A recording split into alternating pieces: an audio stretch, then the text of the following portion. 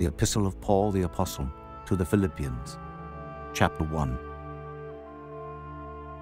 Paul and Timotheus, the servants of Jesus Christ, to all the saints in Christ Jesus, which are at Philippi, with the bishops and deacons. Grace be unto you, and peace from God our Father, and from the Lord Jesus Christ.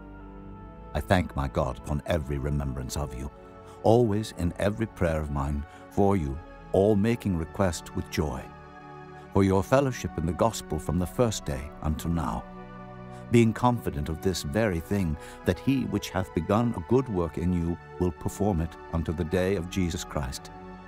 Even as it is meet for me to think this of you all, because I have you in my heart, inasmuch as both in my bonds and in the defense and confirmation of the gospel, ye all are partakers of my grace.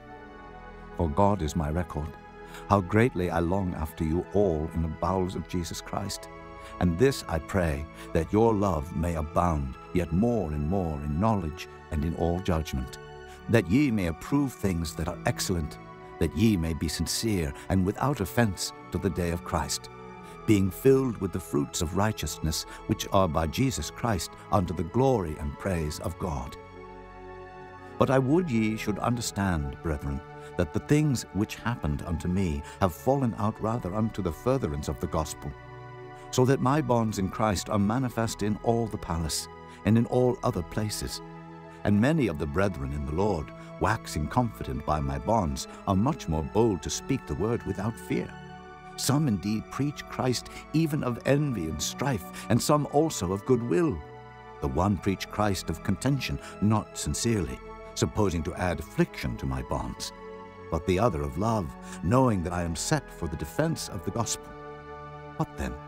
Notwithstanding every way, whether in pretense or in truth, Christ is preached, and I therein do rejoice, yea, and will rejoice. For I know that this shall turn to my salvation through your prayer and the supply of the Spirit of Jesus Christ. According to my earnest expectation and my hope that in nothing I shall be ashamed, but that with all boldness, as always, so now also Christ shall be magnified in my body, whether it be by life or by death. For to me to live is Christ, and to die is gain. But if I live in the flesh, this is the fruit of my labor. Yet what I shall choose I wot not. For I am in a strait betwixt two, having a desire to depart, and to be with Christ, which is far better. Nevertheless, to abide in the flesh is more needful for you. And having this confidence, I know that I shall abide and continue with you all for your furtherance and joy of faith, that your rejoicing may be more abundant in Jesus Christ for me by my coming to you again. Only let your conversation be as it becometh the gospel of Christ, that whether I come and see you, or else be absent, I may hear of your affairs, that ye stand fast in one spirit, with one mind, striving together for the faith of the gospel, and in nothing terrified by your adversaries, which is to them an evident token of perdition, but to you of salvation, and that of God. For unto you it is given in the behalf of Christ not only to believe on him, but also to suffer for his sake, having the same conflict which ye saw in me, and now hear to be in me. Chapter 2. If there be therefore any consolation in Christ, if any comfort of love, if any fellowship of the Spirit, if any bowels and mercies, fulfill ye my joy, that ye be like-minded, having the same love, being of one accord, of one mind. Let nothing be done through strife or vainglory, but in lowliness of mind let each esteem other better than themselves. Look not every man on his own things, but every man also on the things of others. Let this mind be in you, which was also in Christ Jesus, who being in the form of God, thought it not robbery to be equal with God, but made himself of no reputation, and took upon him the form of a servant, and was made in the likeness of men. And being found in fashion as a man, he humbled himself, and became obedient unto death, even the death of the cross. Wherefore God also hath highly exalted him, and given him a name which is above every name, that at the name of Jesus every knee should bow, of things in heaven and things in earth and things under the earth, and that every tongue should confess that Jesus Christ is Lord, to the glory of God the Father. Wherefore, my beloved, as ye have always obeyed, not as in my presence only, but now much more in my absence, work out your own salvation with fear and trembling. For it is God which worketh in you both to will and to do of his good pleasure.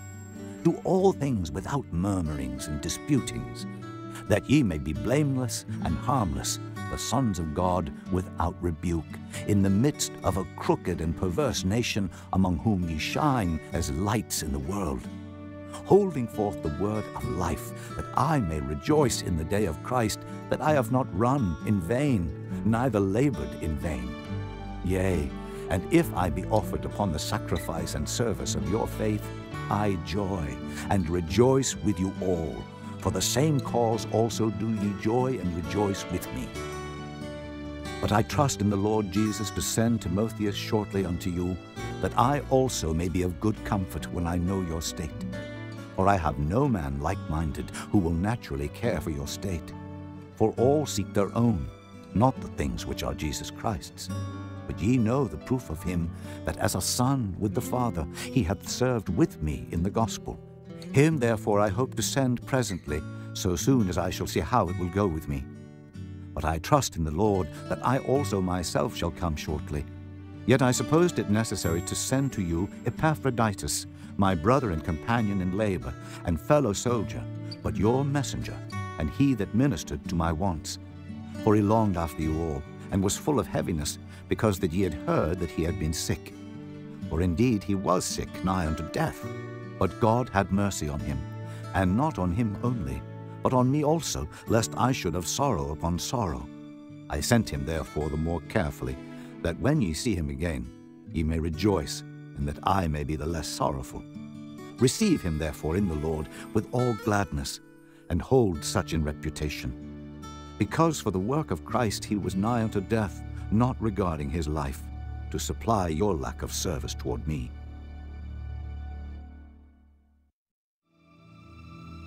Chapter 3. Finally, my brethren, rejoice in the Lord. To write the same things to you, to me indeed, is not grievous, but for you it is safe. Beware of dogs, beware of evil workers, beware of the concision, for we are the circumcision, which worship God in the Spirit, and rejoice in Christ Jesus, and have no confidence in the flesh. Though I might also have confidence in the flesh, if any other man thinketh that he hath whereof he might trust in the flesh, I more. Circumcised the 8th day, of the stock of Israel, of the tribe of Benjamin, and Hebrew of the Hebrews, as touching the law, a Pharisee, concerning zeal, persecuting the church, touching the righteousness which is in the law, blameless. But what things were gain to me, those I counted loss for Christ. Yea, doubtless, and I count all things but loss for the excellency of the knowledge of Christ Jesus my Lord, for whom I have suffered the loss of all things, and do count them but dung, that I may win Christ, and be found in him, not having mine own righteousness, which is of the law, but that which is through the faith of Christ, the righteousness which is of God by faith, that I may know him, and the power of his resurrection, and the fellowship of his sufferings, being made conformable unto his death, if by any means I might attain unto the resurrection of the dead. Not as though I had already attained, either were already perfect, but I follow after, if that I may apprehend that for which also I am apprehended of Christ Jesus. Brethren, I count not myself to have apprehended, but this one thing I do, forgetting those things which are behind, and reaching forth unto those things which are before, I press toward the mark for the prize of the high calling of God in Christ Jesus. Let us therefore, as many as be perfect, be thus minded. And if in anything ye be otherwise minded, God shall reveal even this unto you. Nevertheless, whereto we have already attained, let us walk by the same rule. Let us mind the same thing. Brethren, be followers together of me, and mark them which walk so as ye have us for an ensample. For many walk, of whom I have told you often, and now tell you even weeping, that they are the enemies of the cross of Christ, whose end is destruction, whose God is their belly, and whose glory is in their shame, who mind earthly things. For our conversation is in heaven, from whence also we look for the Saviour, the Lord Jesus Christ, who shall change our vile body, that it may be fashioned like unto his glorious body, according to the working whereby he is able even to subdue all things unto himself. Chapter 4. Therefore, my brethren, dearly beloved and longed for, my joy and crown, so stand fast in the Lord, my dearly beloved. I beseech you, Odius, and beseech Syntyche, that they be of the same mind in the Lord.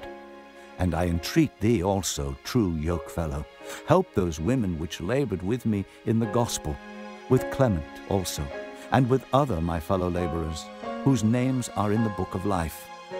Rejoice in the Lord always, and again I say, rejoice. Let your moderation be known unto all men. The Lord is at hand. Be careful for nothing, but in everything, by prayer and supplication, with thanksgiving, let your requests be made known unto God. And the peace of God, which passeth all understanding, shall keep your hearts and minds through Christ Jesus. Finally, brethren, whatsoever things are true, whatsoever things are honest, whatsoever things are just, whatsoever things are pure, whatsoever things are lovely, whatsoever things are of good report, if there be any virtue, and if there be any praise, think on these things. Those things which ye have both learned and received and heard and seen in me, do, and the God of peace shall be with you. But I rejoiced in the Lord greatly, that now at the last your care of me hath flourished again, wherein ye were also careful, but ye lacked opportunity. Not that I speak in respect of want, for I have learned, in whatsoever state I am, therewith to be content. I know both how to be abased, and I know how to abound. Everywhere and in all things I am instructed both to be full and to be hungry, both to abound and to suffer need. I can do all things through Christ, which strengtheneth me. Notwithstanding ye have well done, that ye did communicate with my affliction. Now ye Philippians, know also that in the beginning of the gospel, when I departed from Macedonia, no church communicated with me as concerning giving and receiving, but ye only. For even in Thessalonica ye sent once and again unto my necessity, not because I desire a gift, but I desire fruit that may abound to your account. But I have all and abound. I am full, having received of Epaphroditus the things which were sent from you, an odor of a sweet smell, a sacrifice acceptable, well-pleasing to God. But my God shall supply all your need according to his riches in glory by Christ Jesus. Now unto God and our Father be glory forever and ever. Amen. Salute every saint in Christ Jesus. The brethren which are with me greet you. All the saints salute you, chiefly they that are of Caesar's household. The grace of our Lord Jesus Christ be with you all. Amen. To the Philippians, written from Rome by Epaphroditus,